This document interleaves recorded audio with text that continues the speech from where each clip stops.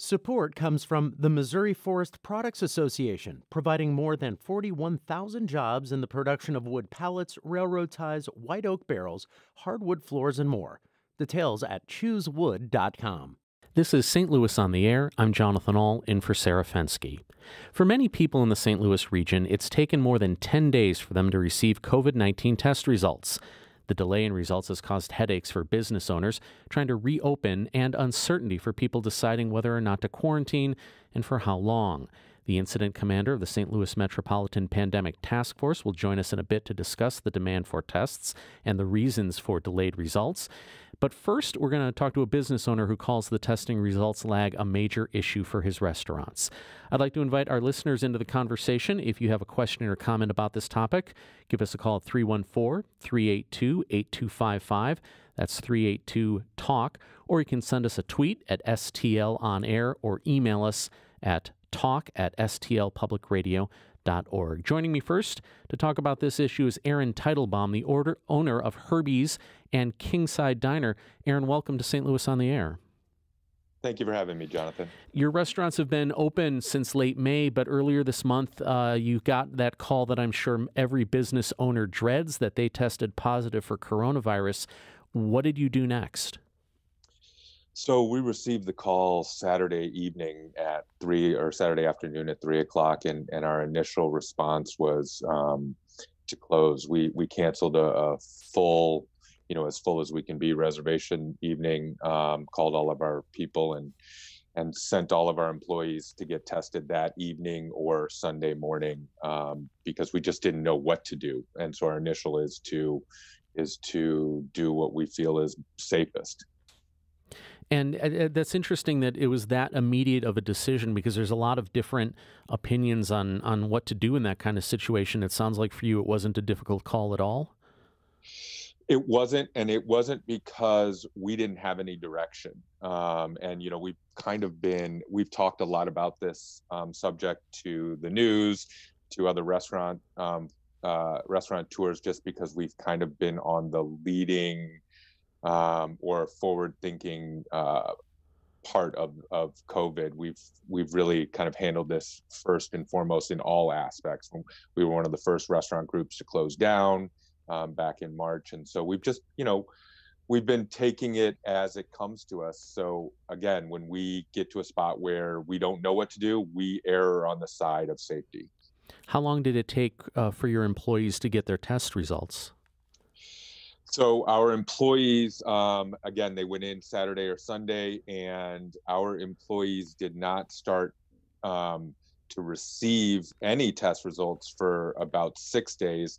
And there were some that we are just now inviting back, and that's weeks later, because they didn't receive their test results. So it was anywhere from 6 days up until almost 20 days now. So you had employees that had a test and didn't get their results for 20 days? Close to 20 days, that's correct.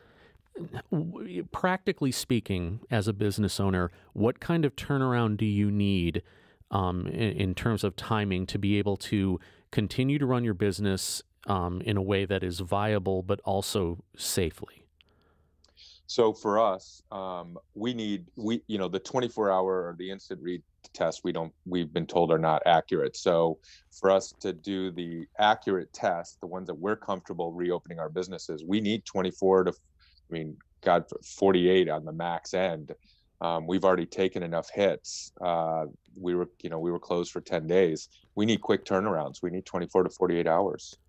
Does the lag, does that challenge your resolve to make the number one priority safety?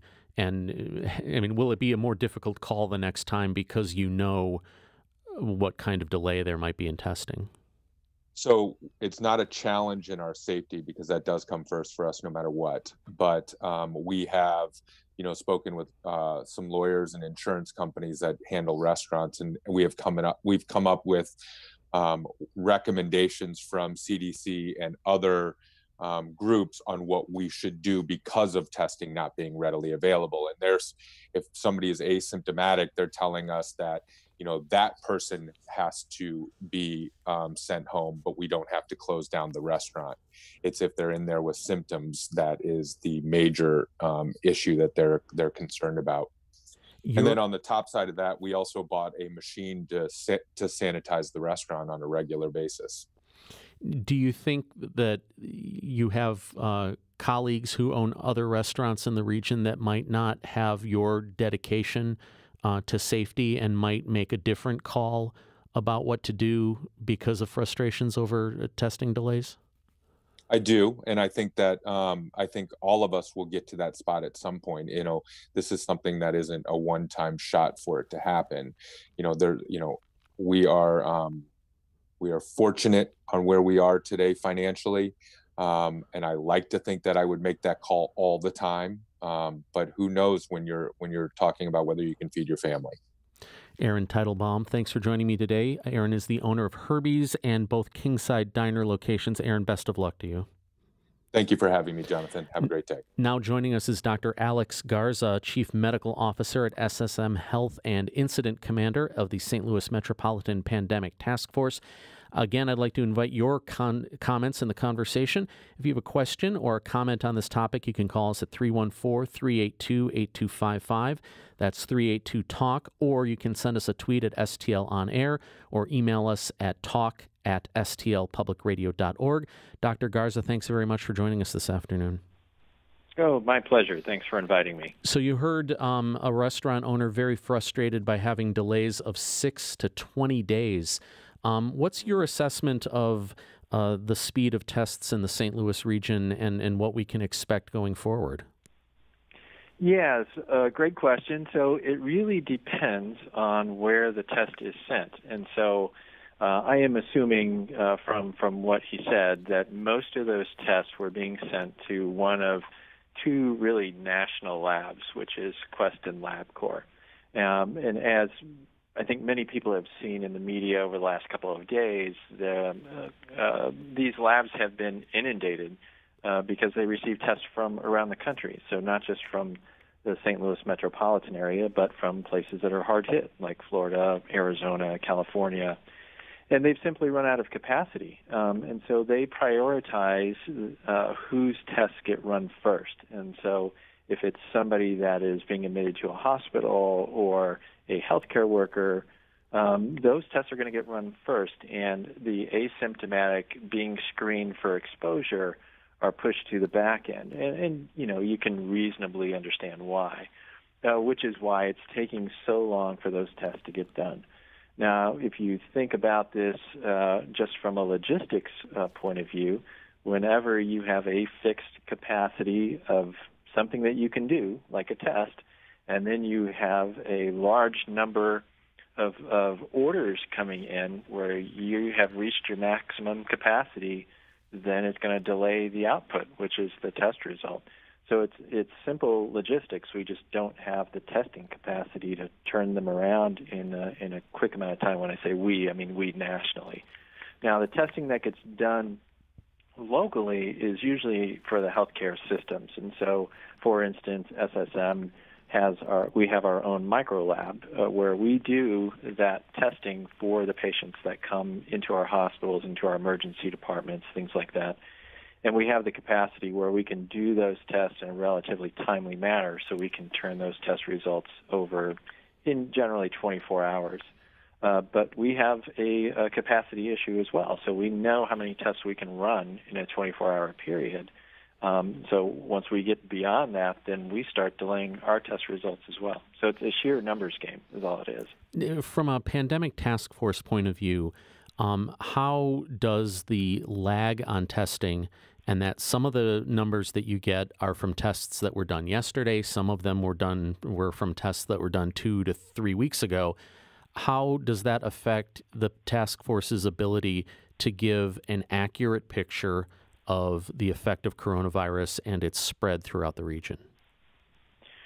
Yeah, well, it certainly it's concerning, and it makes it challenging to then interpret what do the case counts mean? So whenever you have that delay, it's important to understand that how is the test result interpreted? Is it interpreted on the day that the sample was taken, so presumably the day that the person was symptomatic or was exposed, or is it counted on the day that the report was done, which, as you mentioned, could be anywhere from 6 to 20 days later? So that really wreaks havoc when you're trying to look at trends in cases across the metro area, across the state, when you're not really sure when your case count is going to go up. So it does put us in a blind to understand what is actually going on out in the community on any given day. Now, we do use things like a rolling average that helps to smooth some of that out. But as you can imagine, in a pandemic, you're really wanting to make decisions based on the most timely data that you can have. And if that data is delayed, particularly if it's delayed a couple of weeks, then you're in a lot of trouble because that's another viral replication cycle. So that means more people are getting infected. The other point that I would say is that it also backs up the work that public health can do. And so by that, I mean if you identify a positive case, then that gets reported to the health department, and then they have a whole chain of events that they need to accomplish, such as contacting the person that did test positive, doing all of the contact tracing, and making sure that they can contact the people that have been potentially exposed to add even more testing onto the demand. So it not only backs up our ability to understand what's going on, but operationally it puts a burden on public health as well to go out and find more cases so that they can decrease transmission in the community. We have a tweet from a listener who asks, should a restaurant inform the public if they have staff members who tested positive? And obviously that's happening sometime, but is it happening all the time, or is it happening enough? I really don't know the answer to that question, whether they are informing the public about a COVID positive employee or not. So, and I think I would leave that between a discussion between public health and the restaurant owners. So certainly there are different degrees of exposure for people that are positive, and so the rule of thumb that public health goes by is somebody within 6 feet over 15 minutes of exposure time. So it's distance and it's time, because that increases probability of transmission. And so there's a lot of work that goes into that contact tracing to understand who has truly had an exposure and who has not. And that's how they make their determinations on who should get tested and who shouldn't. And so in listening to Aaron talking about, well, wasn't sure who should get tested and who should not, and so sent everybody to get testing, it may be that not everybody needed to get tested and only a certain group needed to get tested because they were in close proximity. But as far as whether restaurants should announce, hey, somebody has tested positive, I think you need to be a little bit more discreet than that, because that could be a really broad then group of people that could be left with questions that would be difficult to answer. Along those lines, Dave on Twitter asks, given both testing delays and the possibility of low-level or asymptomatic people, especially among younger people and young adults, what should young people, what should they do when they have symptoms? Well, they should follow along the guidance that CDC has put out and that other healthcare systems have put out. So if symptomatic, should go and get tested. And so those are probably the easier group to figure out. So if you have symptoms consistent with COVID, doesn't matter what your age is, then you should be advised to, of course, go through your healthcare provider. But if it's consistent, then get tested. But the questioner's question about the asymptomatic is the difficult one, because then it could be presumably anybody that is without symptoms that could be a spreader. Now, those aren't huge percentages. Some studies say like 30%. is typically the younger population. But those are really difficult to then identify in the population unless they had some exposure. That's why they're getting tested, things like that. But let me bring that then back to a preventative issue, which is that's why we advocate wearing masks in public, because you don't know who those asymptomatic spreaders are, and that would prevent then transmission to other people who were in close proximity to a person like that. Considering testing delays and considering just how many more tests are being performed now than 4, 8, 12 weeks ago, I'm wondering, is hospitalization count a more accurate depiction of the spread of this and how severe it is and how it's affecting our community than just the case number? It feels like that's a little more apples to apples if we talk about hospitalizations now compared to March, as opposed to looking at total case counts between now and March. Is that an accurate assumption and or question? Yes and no. So let me explain it a little bit. You're right in that it's more of an apples to apples comparison. And so the reason for that is when we look at hospital admissions, we're looking at patients that have a true diagnosis of COVID. And so there's not as much guesswork that goes on with that. And then we can define that to the population, such as the St. Louis metropolitan area. And so we know on any given day how many people we're admitting to the hospital that have COVID, and then we can extrapolate that for the population. But all of the pieces that we use to try and present the picture of COVID in the population, each one contributes their piece. And so I don't want to be completely dismissive of case counts, because it's obvious that we have increased transmission going on in the community, given all of the testing that we have and all of the positive cases coming back. So one of the other pieces that we look at is what we call the percent positive. So of all of the cases, or of all of the tests that we've done in the metropolitan area, how many are coming back positive? And that's another barometer that tells us, okay, is there increased circulation in the community, or are we holding steady, or are we going down? And before we see the admissions is what we call a lagging indicator, because it's an end result. But one of the leading indicators is that percent positive, and we did notice that with our most recent uptick in cases, that I could look at our lab data and see that percent positive of tests creeping up. And when it continued to creep up, we knew that we were going to now see hospitalizations increasing, give it a week, and then we'll start to see those. So each different data piece plays a part, but the hospital admissions is probably the most definitive piece of data that we have for the reasons I mentioned. One of the biggest concerns and questions is obviously what happens with school in the fall.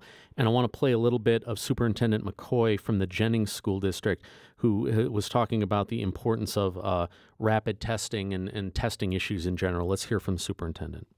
Every school needs rapid nasal or swab COVID testing to get results in 5 minutes at the least, or 24 hours at the most, so that you don't have to send home droves of kids for checking yes to any of those one symptoms. So it's not until we have that, and that may cost approximately $600 million to occur across the nation for about 120 million people coming inside of our schools on a daily basis. But ultimately, those rapid tests will be essential for stability of attendance in school. Now, Dr. Garza, I understand that the task force isn't a policy-making body. It is not a public health organization. But those organizations look to you for better information to make better decisions. In light of the concerns that Superintendent McCoy has, what is your best advice to them at this point on how to handle schools reopening? Yeah, so let me address the testing question really quickly, and then I'll talk a little bit about reopening. So from the testing perspective, rapid turnaround testing is very scarce right now. So even in the healthcare systems, we have very limited capacity to do rapid test turnaround, and we usually use those for emergency patients coming in that need to go to the operating room, for example, where we need a really quick diagnosis. And there's logistics problems with that testing capacity now, and so it's just not available. So as much as we would like to have rapid testing, the supply chain is just not there to support that. And so then if you took that and you multiplied it by all the school districts, it would quickly outstrip supply. So that's one thing. So if you can't do all of that rapid testing, and I'll use like the MLB plan as an analogy where they're tested every other day. So if you can't do that in a school system, then it's all about mitigating risk. And so then it comes back to what are those things that we can do to decrease the risk of transmission? And that is mostly what the school districts have been focusing on. So it is all of those evidence-based practices that we've been preaching for, it seems like, well, it has been months on end now. So it's how do I implement social distancing in my school? How do I decrease risk of transmission by wearing face masks and surface decontamination? Those are the big three. And each district is it was a little bit different.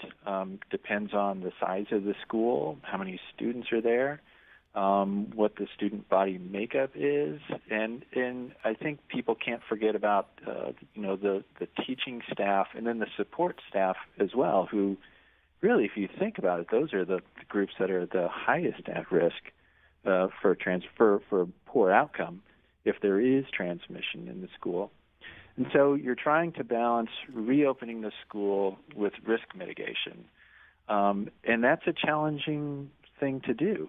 It's a terrific amount of work that has to go into establishing these policies, procedures, and then the plan and process. If somebody does come in positive, is very time and labor intensive as well, and so. There's no easy answers to this, and I would say there's no exact right answer to it as well. We're all sort of learning as we're going along with this pandemic. But these general principles are really sort of the guideposts for reopening schools. Well, and Dr. Garza, to finish up here, I'd like to end with this. It feels like enough people have decided that despite all of the discussion of social distancing and masks and cleaning surfaces and all that, enough people have decided that they don't want to follow that or that they won't follow it.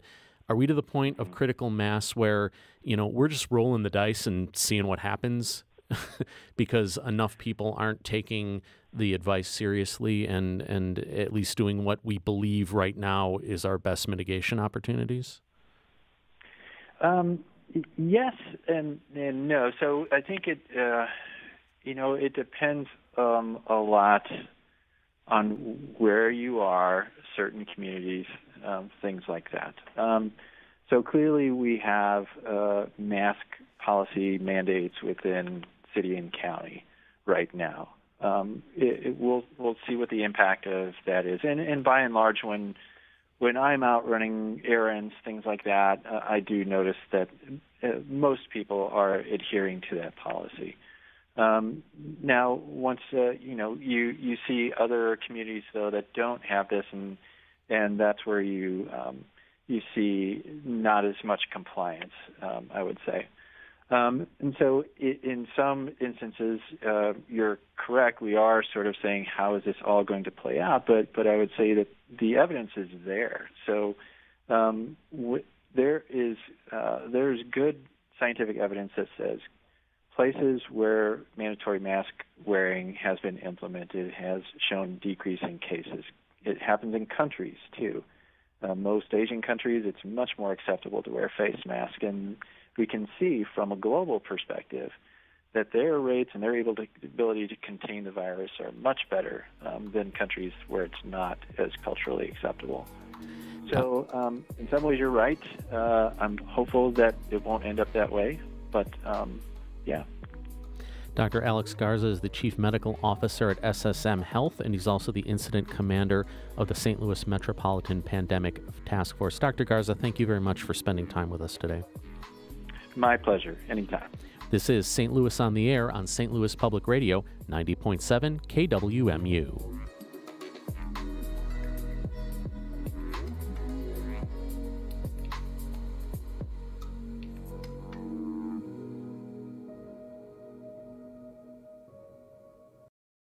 Support comes from Missouri Forest Products Association, committed to sustainable and sound conservation of the state's forests, which support more than 41,000 Missouri jobs, resulting in a $10 billion industry. ChooseWood.com.